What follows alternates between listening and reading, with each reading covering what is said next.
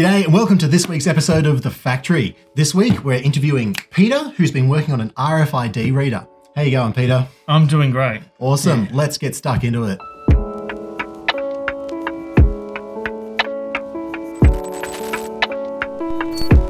So yeah, we're talking about RFID. Firstly, Peter, what is RFID? I know some people might have heard of RFID in the context of, maybe they know their cat has RFID in it.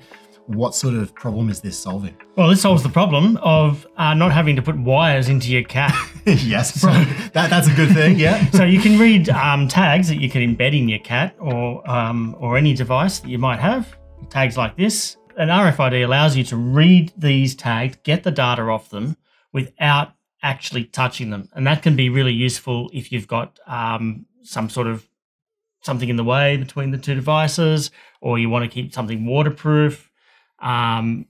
Wherever you can't have an physical electrical connection. Yeah, that's right. Electrical connections can be tricky in the first place. So this solves that problem. So that's really cool. We've got some applications for RFID. How does this work? How do we get communication without a physical wire? Well, it all starts with the RFID chip, and it generates a high frequency signal, which goes into a coil, which is embedded in the printed circuit board of this board. That coil radiates a magnetic field that can be picked up by a reading card, picks up the signal and energy harvests that signal. So there's enough power in that signal to start the chip and for the chip to read whatever information's coming from the RFID reader and then respond accordingly and send data back to the RFID reader. So that's really cool. We've got this working board. How did we get there? There's lots of prototypes on the board. What were the design goals? What were the challenges? What was the process for getting there? All right. So the challenge here is to get as much power as possible from our driver chip and into our tag that we're reading. And bridging that air gap, getting that power through enough to actually start the chip and allow it to. Well, this thing actually has to turn on, doesn't it? That's right. Yeah. It's got to be able to actually run digital logic. So the driver IC chip outputs its power via like an inbuilt H bridge, and that's a very digital type of circuit. It's going to be lots of harmonics coming out of that. That's right. So it's rough. It's just on or off, and it's just pushing and pulling at this coil that we've got here. And the first thing that we need to do in order to suppress the electromagnetic interference is to put a low pass filter in to stop stray components above that sort of 13.56 megahertz that we're actually interested in. Yeah, cool. So we have to design a low pass filter. After we've done our low pass filter, then we need to do impedance matching from the low impedance driver IC to the high impedance or reasonably high impedance, relatively high impedance, impedance of that antenna. And so we have to build a matching circuit using passive capacitors and inductors. And also make sure we don't burn out the chip. And that's right. Yeah, we don't want to make smoke. It's not a smoke generator. So we want to get as much power transfer as we can, but we don't want to just burn the whole thing up. Yeah, cool. So Peter, what's the design process? How do we get this low pass filter there? How do we work out the matching circuit? Okay, so the design process is fun. What we have to do is the first thing that we need to do is to have a look at our requirements for PiicoDev. The PiicoDev has a very specific dimensions. So the first thing to do is just design a coil that matches. So we're not even designing a matching circuit first. You're choosing your coil. No, you start with the coil. And so you design a coil that you go, this coil looks like it might just work. Not with any confidence, but it might just work. So design the coil. So could you say it was an educated guess? We have these board dimensions. We guessed. What went into that educated guess? What made us choose a particular dimensions for our coil? Or a particular number of turns? Well, okay, so more turns means that you get potentially bigger inductance can allow you to get better coupling to the device. So you're thinking like stronger magnetic field with more turns, yeah. More turns equals more of an inductor. More is better, right? Yeah. We just throw everything at this and see if it works. So we started off with this one here. This one has 3 turns on the top and 3 turns on the bottom. So 6 turns total, and great. That's a great starting point. Do you remember the trace thickness on that one? Or about 0.2 millimeters, 0.2, roughly. Yeah, pretty thin traces. Yeah, exactly.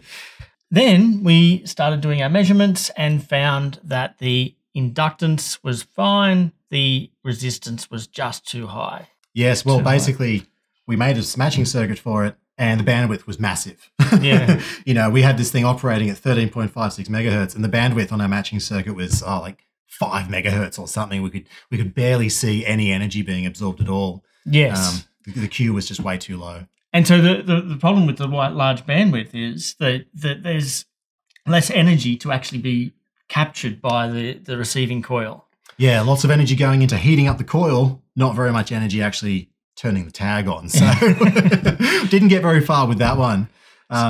So we did our first iteration, and it was great because we learned a lot about going through the process of making. We still made a matching circuit. It just was not very effective. Just didn't work. But we still learned how to measure inductance with an oscilloscope. That was basically just putting a resistor in series with the inductance and picking several frequencies, and doing a phasor division of the voltage and the current to work out what the impedance was of the whole circuit and pulling the inductance out of that impedance calculation. So what's the actual design process for this matching circuit? We need some component values. How do we get component values? Well, what you do is once you've actually measured your inductance of your coil, then you go to the data sheet and just look at all the formulas and start plugging values in that we know about, put them into the formulas, calculate capacitor values and inductor values, keeping in mind that you want to be within certain parameters. You know, you want your inductor to be more of an inductor than anything else. More inductive than resistive is a good start, I think. That's right. More inductive than capacitive. Got to stay well below its resonant frequency. Yeah, all of those things. Yeah, really just turn the handles, take a measurement, turn the handles on the maths, get some component values, see if they work. Pop them on the board. So, first revision, had a crack at it, didn't really work. What did you change? Why do you think it helped? Okay, the first thing that happened is, okay, we've got to get this resistance down. Let's make the coil shorter. So we took out 50% of the coil by just putting the coil on one side of the board. The other thing that we did is double the trace width, or maybe more than doubled. Just make it bigger. Just get rid of those copper losses. Yeah. So we did those two things, and then we had to redo all of the calculations again. Thanks, spreadsheets. And the first thing we had to do was to measure the new inductor that we just created, using the process that was just described. You know, oscilloscope, resistor, phase changes, all of that sort of stuff. Lots of maths.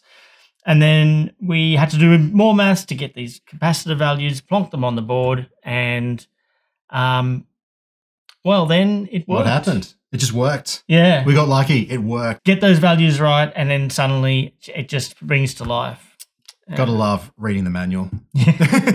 So we've got the current working design revision here, Peter. One final question though. Why is the coil on the back? I'm not seeing any traces on the top side of this PCB. Well, we've designed this so that people might mount this on their projects so that it's just flush with the outside of the enclosure like this. So this is a simulation of the enclosure. We've got enclosure, PiicoDev device. Our coil is as close to that as possible, so you get minimum interference. Yeah, nice. Just lets you really just literally glue it to the inside of the box. Yeah. And hopefully the other side is close enough to the coil that it will still read. Yes. That's really cool. Well, thanks for that discussion about the RFID project, Peter. You'll be seeing this eventually. Well, we've still got some design work to go, so in the next couple of months, maybe you'll be able to grab one of these and play with it yourself. Yeah, that's right. Thanks a lot. Cheers.